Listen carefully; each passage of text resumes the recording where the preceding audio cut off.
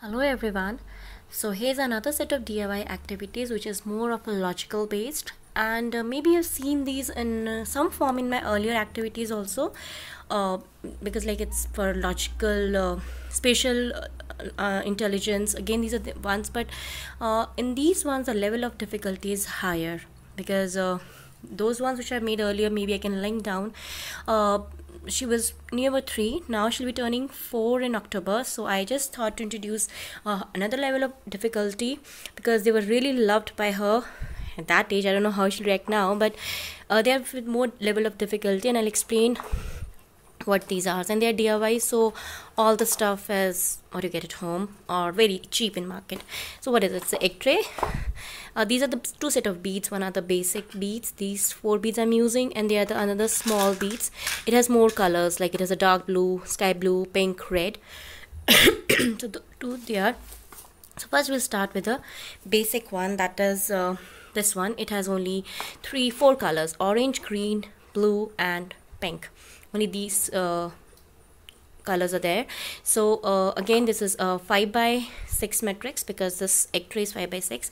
So earlier, if you have seen my videos, I would have given her the same size of matrix to her to correspondingly put it, but this wise, this is small and this is big.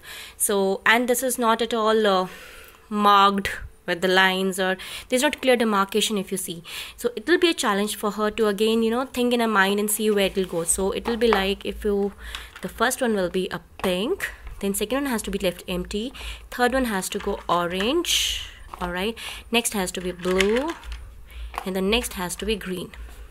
So like that, without any marking on the base board, she has to complete this matrix.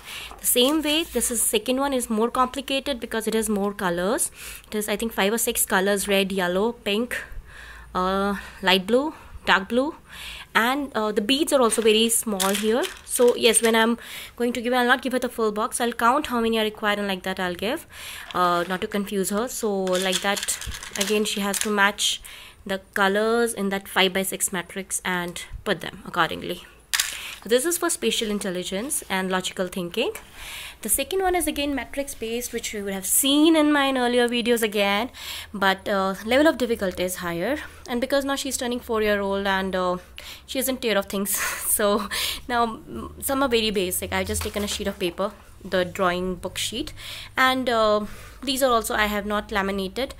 Some are on the, for some I have stick on the cardboard or the boxes we get like that. Most of them are simply plain sheet of papers because I didn't feel the need of it. So starting from the basics, this is only 2 variables are there, and these are all hand wise, nothing printed. Everything is completely done by hand. Okay, there's no printing involved here. So just candies with different shapes inside, and they're different colors. And then again, like this is a red color candy with a star. So like if she removes this card, it has to go here. Now if she takes another one, this is a green candy with a sun. So sun, and is a light green candy. There are 2 colors. Okay, I told you it's increased difficulty for her. And the third one is orange with a plain one. Like that, she has to put all the cards here. Okay, so that is the basic one I'm starting with, just to brush up the concepts, because these games we did long back. Now the same one here, it's big and small. Okay, so and different shapes. The basic shapes we have, like the big triangle inside is a small triangle. So what will go, big triangle here and small triangle here. So like that.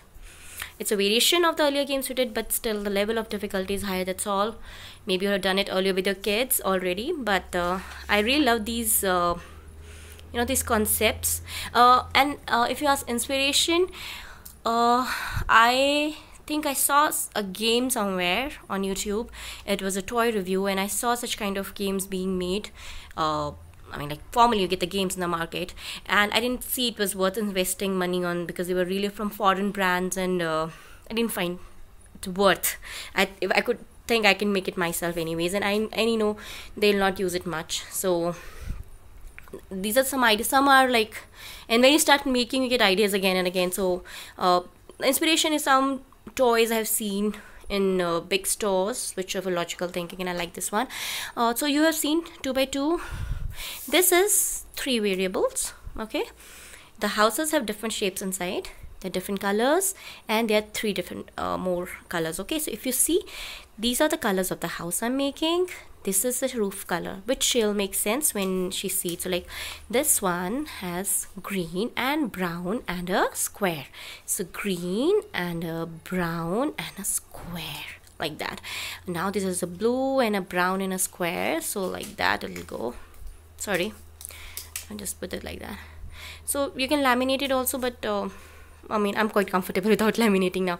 So it has what I have a pink and a semicircle and a gray color.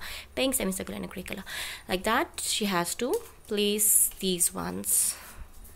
Okay, so that is one level of difficulty. This is one, it is basic one, but the concept is the background has been changed. Okay, so like this is I mean, there are 2 colors only, right? Orange and green, but the way lines have been placed is different. Okay, so child has to see, like example, and this is on the thick paper, so it's a hard cardstock paper, but everything drawn by hand. So it should go here, like that. Like that she has to place all these cards. So like this is a vertical lines. So the thing is, when you're revising, when you're playing these games, you're revising the shapes, you're revising colors, you're revising you know, patterns, you're revising vertical line, horizontal lines, tightly spaced line, thicker, thinner, many things to talk about.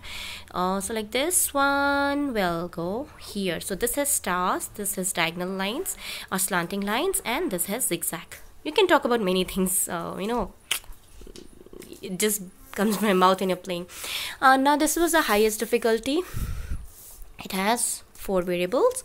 Again, you see triangle, circle, cross and a heart. So triangle, circle and a cross and a heart. So the first one, sorry, to open it and put it like that. You have to match this 4x4 matrix. So if your child is older or already done it, you can create 5x6 matrix, 2x2, all these kind of things you can do with it. But it's just that, you know, make the brain of a child think. That is the basic aim. So I have created many more, like this is with the counting 1 2 3. There are 3 things changing: shape, count and the colors. So like that you can match it. This has 3 shapes in it. I mean, like 3 sides in it, and it's 4x3 matrix. And now this is with the stickers, because I'm in love with it, and because they're very tiny, and so you know, child has to really observe which sticker, like small pink fish, a red fish, or these 2 are right. This is only cat mouth, this is a full cat sitting like that. So, and this is also a cat, so black cat. So those are stickers, but it's kind of visually challenging. Mind has to be worked very, very hard for it. So my kid has already done it, so I'm going to close them for some time and take it out again. But hope you enjoy all these games with your kids, and let me know if you like them. Bye bye.